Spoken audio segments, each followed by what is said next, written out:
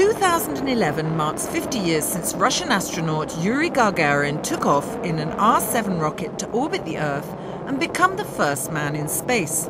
Since then, the space sector has evolved dramatically. Now, hundreds of satellites orbit the Earth, providing telecommunication systems, environmental data, and astronomical observation. And there is a rotating team of astronauts living permanently on the International Space Station, carrying out a valuable program of scientific study. The European Space Agency, one of the main actors in space sector evolution, will be continuing to push forward these programs during 2011. In mid-February, the 6-man Mars 500 team will simulate a landing on the Red Planet. Living in isolation since June 2010, they're helping to determine the key psychological and physiological effects of living in an enclosed environment over a long period of time. The study, lasting a total of 520 days, is designed to gather data, knowledge and experience to prepare for a real mission to Mars. February will also see the 200th Ariane liftoff. Since 1979, Ariane launchers have provided Europe's independent access to space, launching a full range of payloads, including Earth observation and meteorology platforms and exploration probes along with space telescopes. This milestone 200th launch will carry Europe's second ATV, automated transfer vehicle, named this time after German astronomer-mathematician Johannes Kepler. ATV is the largest vehicle supplying the ISS. It can deliver up to 7 tons of cargo to the station, including food, drinking water, gases, research equipment and propellants. ESA astronaut Paolo Nespoli will be aboard the ISS to oversee ATV operations during his continuing 6-month stay. He's the third ESA astronaut to spend so long living aboard the ISS, and while there will carry out an intensive science program. With more than 30 experiments, the mission's scientific program will cover human research, fluid physics, radiation, and biology and technology demonstrations. He'll return to Earth in May. In the meantime, another ESA astronaut will join him.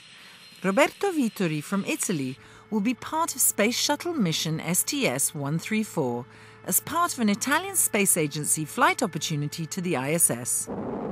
Shuttle Endeavour will deliver AMS, the Alpha Magnetic Spectrometer.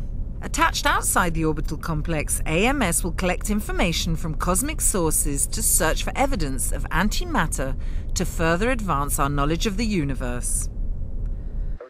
After 12 days in space, Vittori will return to Earth on what should be the last but one shuttle mission.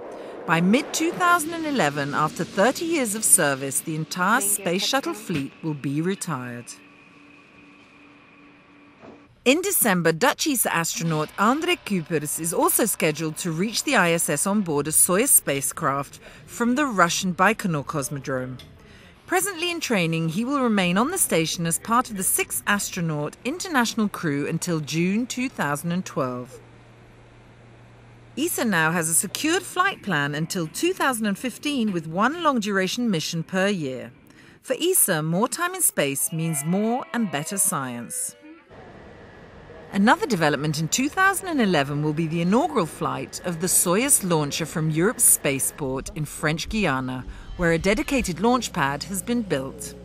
Soyuz, which has been launched over 1,700 times from Russia, is the historic rocket that launched the Sputnik in 1957 and was also used for Yuri Gagarin. The first launch of a Soyuz from French Guiana will allow Arianespace to accommodate all types of satellites or payloads through a complete family of launchers. Next to the heavy-lift Ariane 5, Arianespace will then be able to propose the medium-lift Soyuz, and at the same time this family will be enriched by the lightweight Vega, whose facilities are being finalized in Kourou for a first launch also in 2011. Vega is designed to target the growing market for smaller satellites. With Ariane, Soyuz and Vega, European access to space will be reinforced, combining performance and flexibility. In 2011, the Guyanese Soyuz will carry the first 2 operational satellites for the Galileo constellation. After 2 experimental satellites launched in 2005 and 2008, it's now the start of the in-orbit validation phase for the European Satellite Navigation System. In 2011, Europe will also see the payoff in terms of huge amounts of data from previously launched ESA missions. For example, the Planck astronomy mission launched in 2008 is allowing scientists to travel back in time and study the beginning of the universe. An extensive catalogue of images of individual objects in our galaxy and whole distant galaxies will soon be released. 2011 will also see an influx of data from Europe's Earth Explorers missions. GOCE on Earth gravity ocean circulation, SMOS on soil moisture and ocean salinity, and Cryosat monitoring thickness of ice sheets. For example, a first map of Arctic ice thickness will be released thanks to Cryosat data. All these observations from space are serious tools for a better understanding of climate change impacts on our fragile blue planet. All of ESA's continuing programs in 2011 will further the evolution of space science. 50 years after Gagarin's initial flight in space, astronauts and satellites have made the space sector increasingly recognized for generating innovation, economic growth, knowledge, better living conditions, and a safer and more secure environment.